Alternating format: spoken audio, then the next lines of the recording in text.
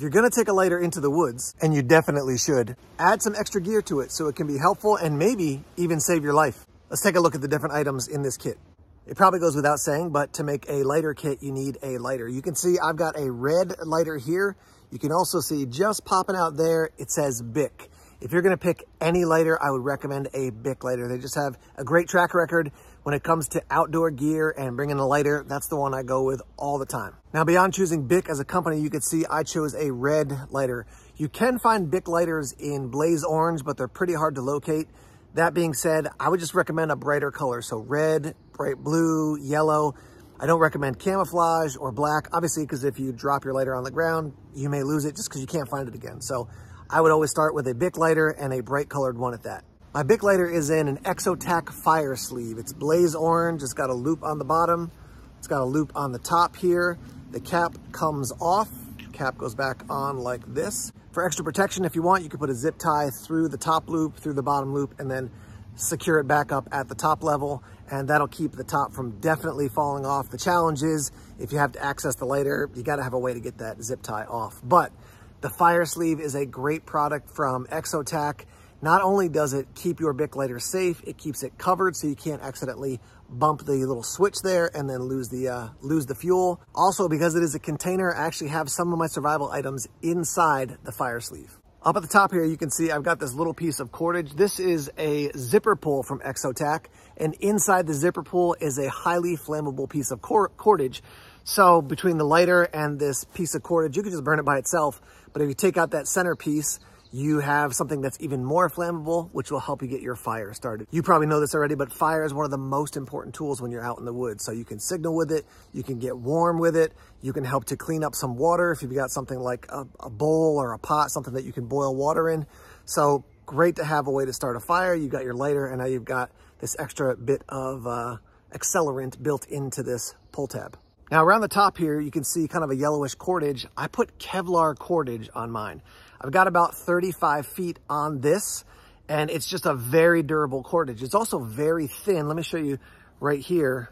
I mean, that's a very thin piece of cordage. So while it's not as small as fishing line, it is thin and small enough that you could use it without basically taking up a ton of space.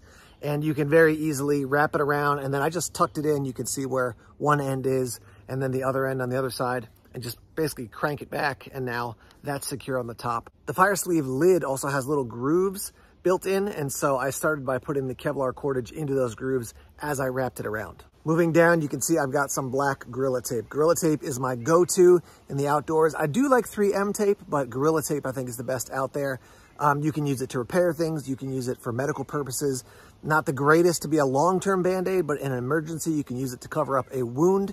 Also, if you light Gorilla Tape, it'll burn really nicely as well. So Gorilla Tape. Now you can see also underneath, I've got some tin foil peeking out there. So here's what I did. I took some tin foil, about a 6x6 square like this. I folded it in half like this, and then I put some items inside and then closed it up, sealed it off, wrapped it around the fire sleeve, and then put the Gorilla Tape on top of it. What did I put inside? Great question. I put some of these.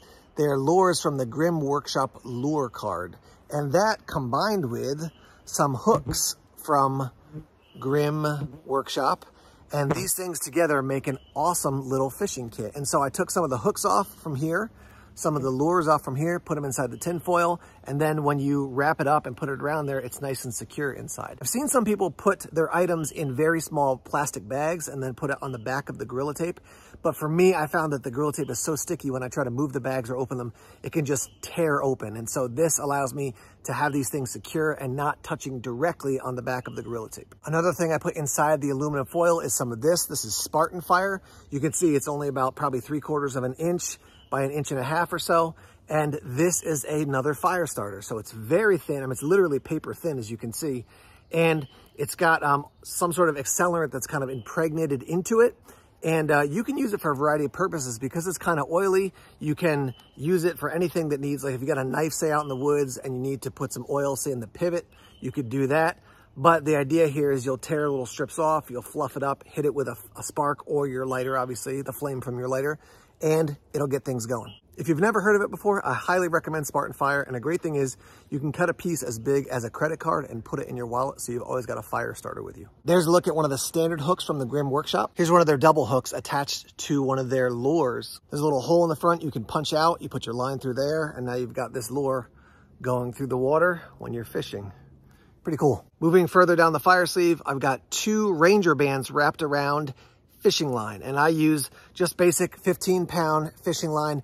I didn't get the fancy braided kind. You can certainly do that. It is a bit thicker, so this is a little bit thinner. So I've got about 50 feet of line there, and also underneath there, I've got some aqua tabs. Aqua tabs are a great way to treat your water, and you might look at that and say, yeah, but you don't have a container. Well, my experience is out in the woods, I almost always can find an empty beer bottle, an old can, something like that I could use as a container, and now I've got a way to treat some water. You could also use something like potable aqua tabs in your kit if you wanted to do that, if you didn't have any of these particular ones, but just be careful because those ones can get crushed really easy. These ones are in basically a tiny bit of paper, at least to keep them a little bit safer. So I just popped the lighter out of the fire sleeve, and I want to show you down inside the fire sleeve, I've got a few more fishing hooks. So I have some fishing hooks that I wrapped inside the tin foil, which is underneath the Gorilla Tape. And I've got 4 more right there. I don't know about you, but when I go fishing, if there's any kind of lily pads or something, it's pretty likely I'm gonna lose lures or hooks. And so I wanna have a couple different options. Note also that if I have hooks, even if I don't use the lures, I can probably find a grub or a worm or something like that to fish with. So these were down inside the fire sleeve. Now, if you want to see me test out that Bic Lighter survival kit, click on this video here because I took it out into the woods and put it through the paces. See you in the next video.